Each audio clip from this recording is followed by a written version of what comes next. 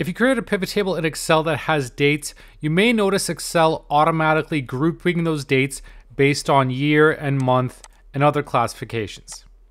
Now, if you don't want this, or if you do want it, I'm going to show you how you can turn this setting on or off. So if you go under the Excel options, under File and Options, then under the Data section, there's an option to disable automatic grouping of date and time columns in pivot tables. So if you want that off, check that option off.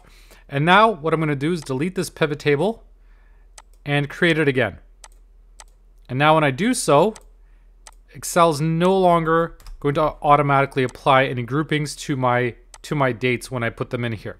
I can still manually group them. So if I right click group, I can select if I want them grouped by months and years and so on, but it's not going to automatically do that for me. So if you want that turned off, just go to the File and Options section and go to the Data section, and then you can check off that option to turn that automatic grouping on or off.